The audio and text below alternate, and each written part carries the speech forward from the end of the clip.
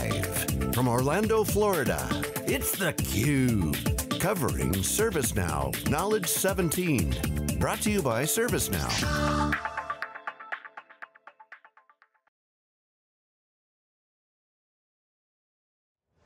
Welcome back to Knowledge 17, everybody. This is theCUBE, the leader in live tech coverage. My name is Dave Vellante, and I'm here with my co-host, Jeff Frick. This is our 5th Knowledge. We're doing wall-to-wall coverage.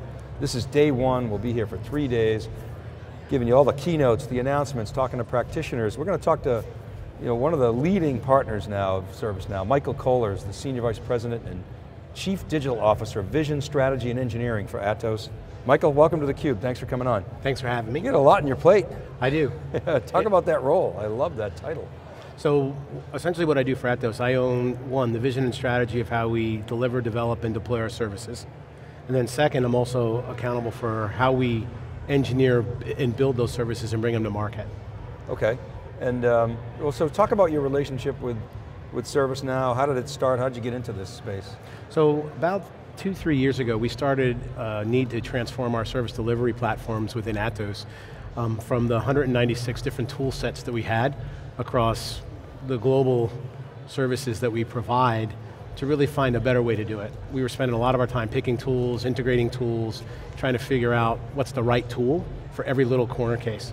And we said to ourselves, there's got to be a better way to do this. So we started to think about what were the key things we wanted in a ITSM service management platform going forward, and we thought about workflow, integration, orchestration, some of the key things that today are cornerstone to ServiceNow, and it led us down the path to find ServiceNow as our vendor partner of choice for service management and beyond. Okay, so how's that business going? What's the reaction been from your customers, and talk a little bit about the strategy. So from a business perspective, I'll tell you the customers love what we're doing. For the first time, we're able to adapt at their rate of change and differentiate or transform our services aligned to how they want to consume it and to align to their business. Typically in the past, that was a very difficult process for us since everything was bespoke. We wrote code to do it. Now it's a configuration or an orchestration that we do with ServiceNow. So that part's been great. From an overall journey, I will tell you it's been hard. Given that we have a global customer base that we support in 72 different countries around the world, it's pretty hard to get to a standard platform, so it's taken us a considerable amount of time to get there, but the results have been, I think, extraordinary in the way that we can deliver the service, the revenue that we've created with it, and just the ability we're able to respond to customer needs with. So, can you unpack the value flow for our audience? Just help us understand sort of where ServiceNow adds value, where you guys add value, and then where the customers pick up and what impact it's having on their business. Sure, so first question, where do we provide value? A couple of different areas. So besides the service management discipline that we provide, we're a managed service provider. So all the platforms that go into running their private cloud and public cloud get built, designed, and deployed by Atos. So that's one of the areas. Second, as it relates to deploying ServiceNow in support of their needs, we have a set of accelerators, technologies, methodologies, and capabilities that we're able to deploy to allow them to consume our services with ServiceNow faster. Nice part about that is we have our own instance that we provide a shared service out of, but we've adapted that so that if customers want their own instance of ServiceNow and want to grow and leverage that capability, we're able to deploy it in their instance and let them take advantage of it and then build with it as they want to adapt it or extend it for their enterprise. How about the technology integration challenges? You've integrated your business and ServiceNow sort of into your business, I guess. What were the technology integration challenges that you faced and others that you're facing? So the first challenges we went through was just the complexity of the model that we wanted to support. So for us, it wasn't just a single set of services, it really is our entire global portfolio. So that is everything from cloud, our digital workplace solution, our large scale analytics, including our security offerings. So we had to integrate a global set of offerings into ServiceNow and the platforms that we use, so Amazon, Azure, Google, other bespoke technologies, and writing the code to make that happen. So, one of the big challenges that when we talk to IT practitioners is migration from A to B. We got to get from A to B, and we want to spend $1 billion doing it, and we got to do it fast.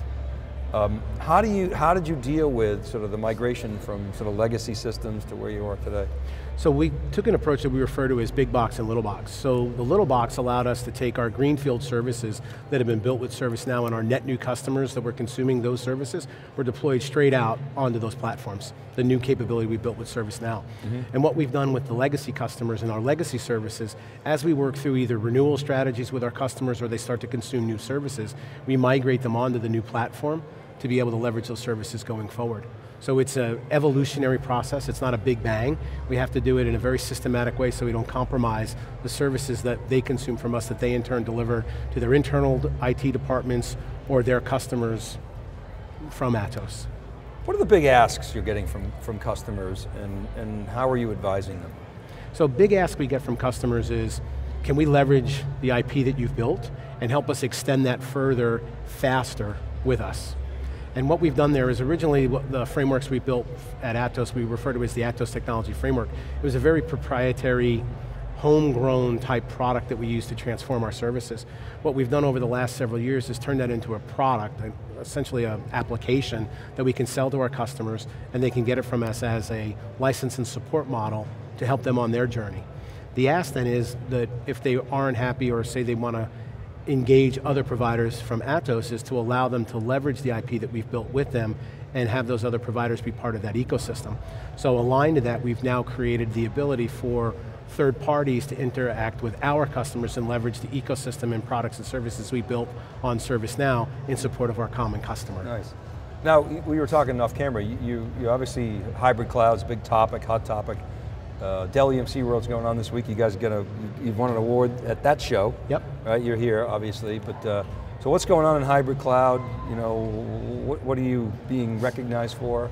So from a hybrid cloud perspective, we're going to announce private Azure Stack appliance in partnership with VC around VxRack and VxRail.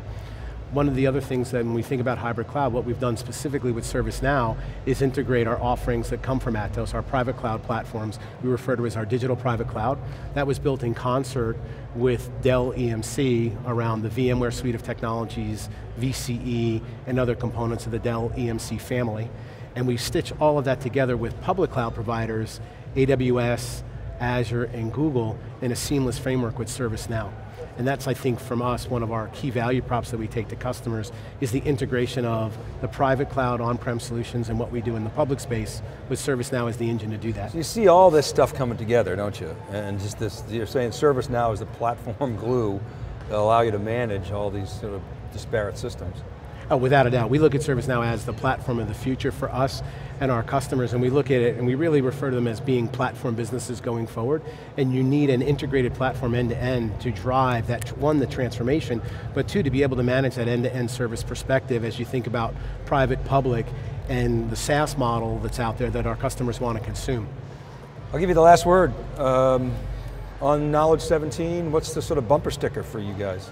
So I think the bumper sticker for us is, at least from an Atos perspective, it's the year of the platform, and as we look at what ServiceNow is rolling out, being a platform provider, and the partnership that we have with them specifically in the cloud space to enable a successful outcome of hybrid cloud consumption for our customers. Platform trumps products every time. So Michael, thanks very much for coming to theCUBE and sharing your knowledge, and best of luck. Thanks for your time, and I appreciate it. You're very welcome. Keep it right there, everybody. We'll be back with our next guest. theCUBE, we're live from Knowledge17. Be right back.